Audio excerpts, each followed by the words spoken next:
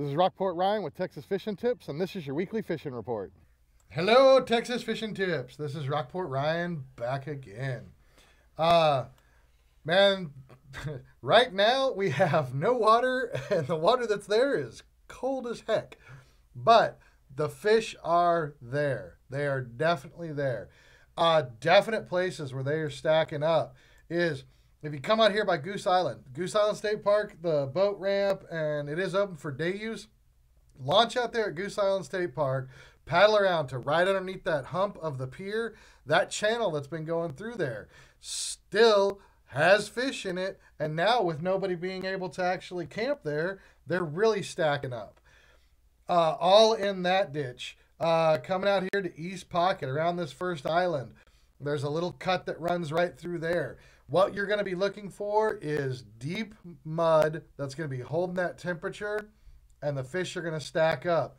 As the day moves on, they'll venture out from there, but earlier in the morning, they're definitely going to be in those deeper areas and then just transitioning anywhere around there. Those are going to be some of the places over around St. Charles Bay to look at. Coming out over here, Port Bay Road. Again, there is no water. But the nice thing about that is that if you come all the way around back to this canal, right at the mouth of those canals are actually deep enough. This flat area out in the backside of Italian Bend is definitely deep enough to be holding some of those fish. If you come all the way around Italian Bend, just stay out in this deeper water, maybe right at the entrance to these marsh lakes that are going into the Cape Valero area, but do not go into the Cape Valero marsh lakes. It is too shallow. Just stay out here in that major cut coming through there. Another place out here in Copano Bay area is going to be coming out. You're going to need to, going out towards Swan Lake, you're going to need to stay to the right because that left bank line is going to be way too shallow.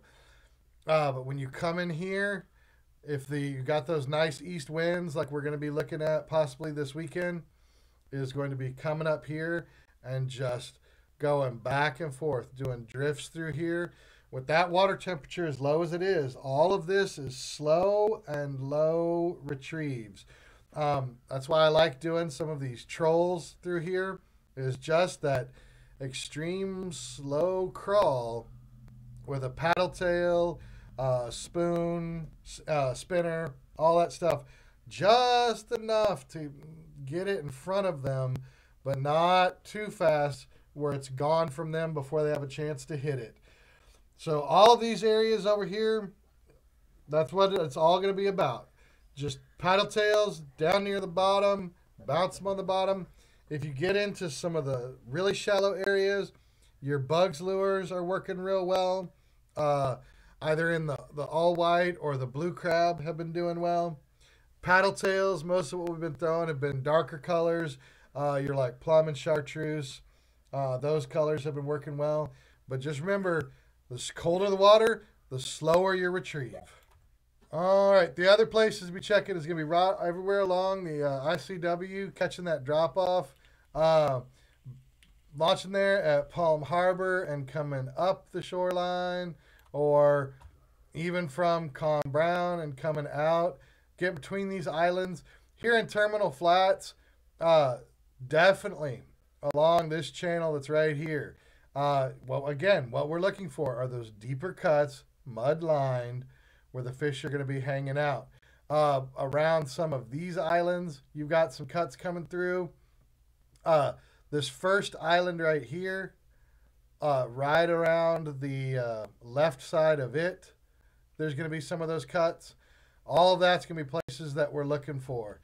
If you're coming further down the road, that's definitely this sailboat channel and the split off. Some of the flats are still going to have some water on them.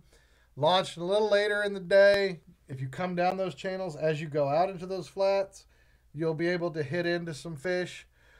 Coming down from the park, going into the lakes themselves, there's just not the water. But checking right along these ICW, the bridge, coming around underneath that bridge, These are going to be the types of areas that you'll be like looking for. The aquatic center is probably going to be too shallow right now when you come out from it. Ransom Flats will still hold some, but it's mainly going to be coming to that cut in there and then right in front of those ruins. That's going to be the main ticket for the short time being, is finding those deep spots, low and slow, and just get out there as often as you can. But remember, if you're going out there, wear your PFDs. This water is cold. Best thing to do, grab a change of clothes, throw it in a dry bag, put it there in the bow of your kayaks. We've had some stories coming out of some of the guys like flipping over in their kayaks or for what other reason getting wet while they're out there. Guys, this temperature is not something to play around with. Be safe, and we'll catch you on the hookup. This is Rockport Ryan. Thank you for watching.